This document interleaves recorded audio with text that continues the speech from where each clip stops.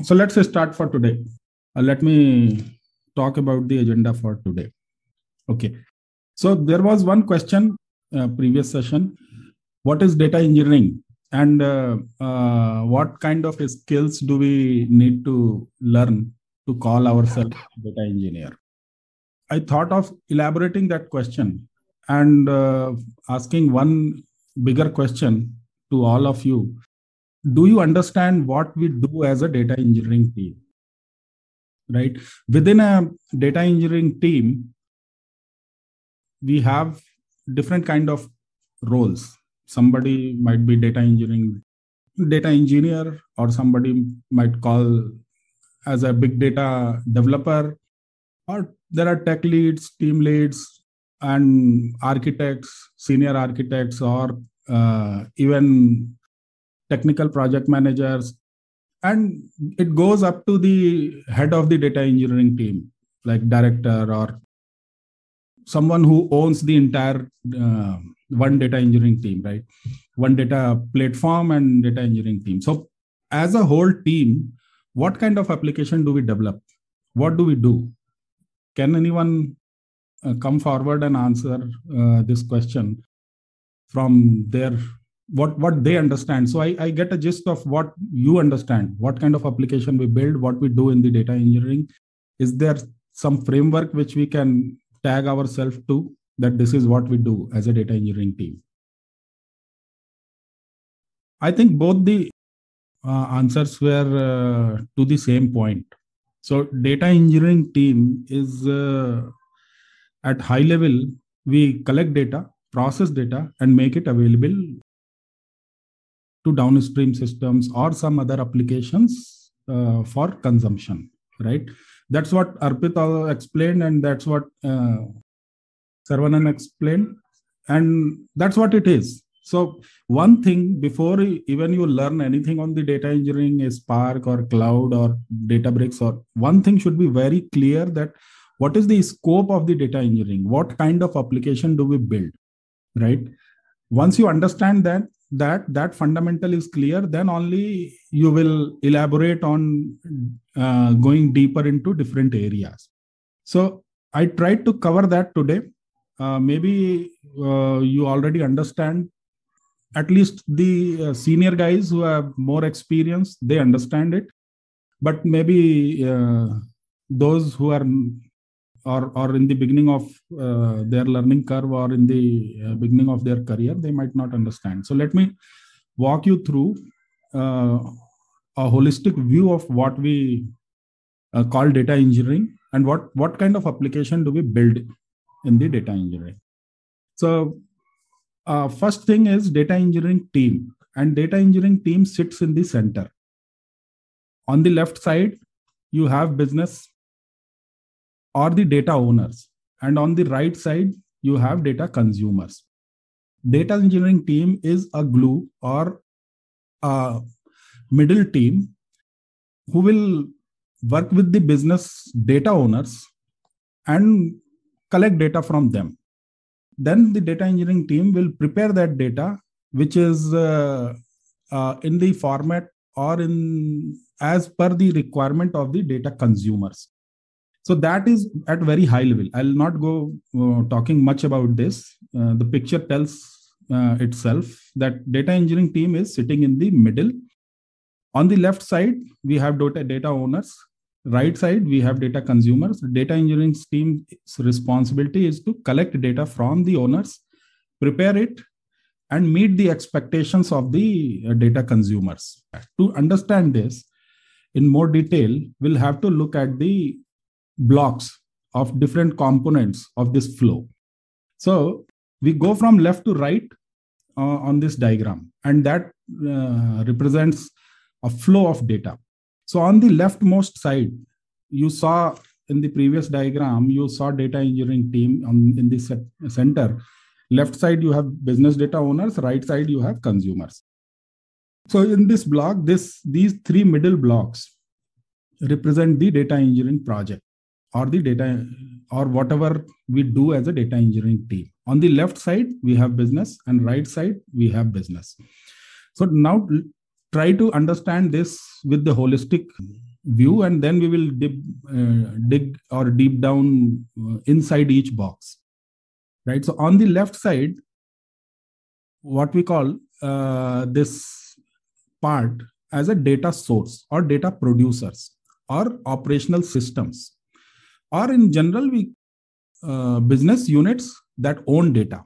And these could be your enterprise applications, could be databases, could be websites, could be file servers, mobile apps, IoT devices. The list is long. I've listed few things here, but this list is long. And what are these? If you look at, try to understand some examples. Let's say you are working for a bank, right? So in the bank, there are some operational systems where you go, you can open a savings account or maybe current account or loan account. You can get a credit card from bank. A lot of transactional operations are performed in the bank, and they have different systems for that. So when you create an account, they create some data. They capture some information about you. They capture some information about your KYC. A lot of things they capture. And when you deposit some amount, when you withdraw some amount, or you make a credit card transaction, all those transactions are recorded. So those guys or those systems are producing data, right? And that's why we call these systems data producers or operational systems. They keep on producing data. These guys are not part of the data engineering systems, right? They produce data, they own data, they have a different kind of system. Those systems are designed with the different objective, and they have different way of designing and working for those systems. You think of other systems, like you think of a business who is engaged in a video streaming service like YouTube or Netflix or any OTT platforms these days. They have their applications. Those applications are designed with different objective for different purpose. Those are customer facing applications. So when you log into or create an account with Netflix, or you log into YouTube, they record some transaction. You search something on their website or on their app, they record some transaction, what you are searching. They will produce you result. You click one of those results, they record that also. They give you some recommendations to watch. You pick up some of those recommendations, explore that. All that clicks, all that you are doing is recorded. So point is, they are producing data and they are capturing data, they store data, and they own that data. Similarly, mobile apps, whatever app you have downloaded, installed on your phones or tablets, whatever interaction you are doing with those apps, they generate data. So these applications do produce data, they capture data, they are transactional systems, or they are data capturing systems. They produce data, they own it, and they have their own way of storing that data. They store it maybe in databases, or they might be storing it in NoSQL database, or maybe in relational database. They might be storing it in some file servers, or they keep a lot of data in form of files. So these systems own the data, right? Now you come to the right side. There are business units within the organization that these guys, they need the data which is produced, captured, and owned by this leftmost team, right? So for example, if I talk about the video streaming service like Netflix or something like YouTube. So just for an example, they give you a lot of recommendation, right? Based on your past history, or your affinity, your region, your lot of information that they capture about you while you are working with or interacting with their application and watching videos and doing fast forward, or you are repeating something. All those information they capture, and based on that information, these guys on the right side, they want to build a model which generates recommendation for you, that what you might like. It could be video streaming service, could be e-commerce web application also. E-commerce also, they give a lot of recommendation based on knowledge about you. But knowledge about you is captured by these applications. That data is owned by these guys. And these guys are responsible for generating the recommendation for you. So how that data, which is captured here, comes to these guys, the reporting and analytics business units, right? That's what the data engineering team facilitates, right? From here to here, the flow of the data is managed by the data engineering team, and that's the kind of application we develop, right? So you look at any data engineering or data platform or data engineering team, what they do on day-to-day basis, they build applications to bring data from this left side to the right side, right? And that entire flow is what we develop as a data engineering team. There are a lot of things inside it, a lot of things to understand inside it, but at very high level, that's what we do. We collect data from these guys and facilitate that data to these guys. And then these guys, reporting guys, they might ask you to provide data in a certain format or in certain state, with good quality data, with everything cleaned, everything structured, or in some kind of model that you facilitate that data to me in maybe star schema, or maybe in Snowflake model, or maybe in some other model. They have their own requirements in what format, in what model, or in what state they want data. They might ask you, give me files, right? I need files, and this should be the format of the file. So your requirement starts from here. These guys will give you the rightmost side business units. They give you requirement, and you start working backward from that requirement, that what data they are asking, where is that data, which system, how they stored it, how do I take it from there, how do I prepare in the format these guys, the rightmost guys, are asking, and then how do I facilitate that data, how do I hand over that data to these guys. The leftmost guys are, or leftmost business units are called data producers or data owners. The right side guys are called data consumers, because they want to consume the data that is produced by the rightmost side of the applications. The diagram looks like linear, right? From going from left to right, but it is a circle.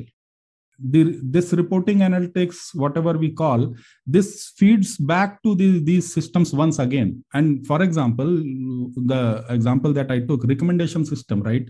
So for a video streaming application, the initial data, which is required to generate a recommendation, is captured by these guys. That data is flown and facilitated to the rightmost business unit by the data engineering team. They generate that recommendations, and that recommendation comes back to these applications, right? Ultimately, they are generating recommendation for these guys itself, right? So this is a circle. It's not a linear, though everywhere you see these kind of diagrams, it looks like linear, but it is a circle. Data keeps revolving in the circle. On your recommendation, you got 10 recommendations, but which one you are picking, right? Or you are exploring 3-4, but which one you settle down finally on the recommended videos? That is again some kind again your activity or input to your behavior. So those things again captured by these guys, and it again flows back to the rightmost system, and they use it once again to improve their recommendation, right? I mean, you can take another example for in banking system. So in banking system, if you look at the credit card transaction, you performed one transaction using the credit card, using the banking systems. That transaction is recorded and stored by these applications. But there is something called fraud analytics or fraud prevention, right? So that transaction is immediately captured and recorded here, but at the same time, that transaction or some details of that transaction flows through this data engineering pipeline to these rightmost system, and they are responsible to perform fraud analytics. They look at the transaction details. They look at some past data that they already collected in past about your credit card transactions or about you. For example, they recorded your previous transaction 2 hours ago, and that was you swiped your credit card in Bangalore, and the next transaction after 2 hours is coming from maybe Philadelphia. So they have your past information, but each transaction can also come in real time to these guys. They immediately look at the transaction and mark that transaction, whether it looks like a fraud, potential fraud transaction, or it is safe. And that feedback goes back to these systems immediately so that they can approve the transaction, or maybe they can reject the transaction or take an appropriate action, whatever way they want to take. So this diagram, though it looks like linear, but it goes into a circle, right? So when we talk about data engineering team, right, that's where we belong. So we do not care about these applications. We don't think about what technology, what tech stack is used by these systems. We don't even get into ourselves into what technology and what kind of application design and how these systems work, right? We want to focus ourselves into these three boxes in the middle, right? That's the scope of the data engineering application. You talk about any organization, any data engineering application, or any data platform which is designed to facilitate the data or provide the data engineering work, is all about these three boxes. Now let's drill down into these three boxes, what we have inside these boxes and how that works, right? But before I move, any questions on this?